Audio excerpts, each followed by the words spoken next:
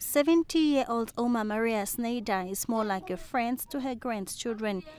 They play together and talk about almost everything. After all, they are all she's left with. They are 16 in total, and the youngest is only 2 years old, while the oldest is 16. These are the children of her 6 children.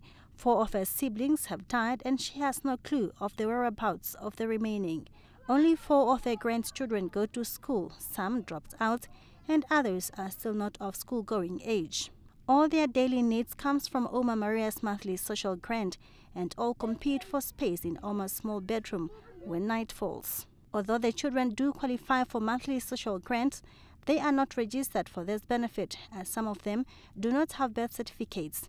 The grandmother is also too old to register those who have. Their problems have become mine, but I have no choice. I just pray to God and spend my pension to buy maize meal and other things. But this responsibility is also affecting her health. Her breast cancer operation is long overdue, but the thought of leaving her grandchildren to fend for themselves is preventing her from setting up another doctor's appointment. If Oma must be admitted in the hospital, who is going to take care of them? The house might burn again, and when I come back, where are they going to stay?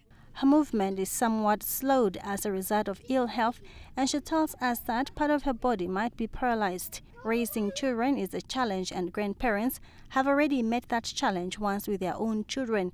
But now many grandparents are called upon to do it for the next generation. The ever-smiling Oma Maria is only one among many, and her prayer is to live to see them grow until they can stand on their own.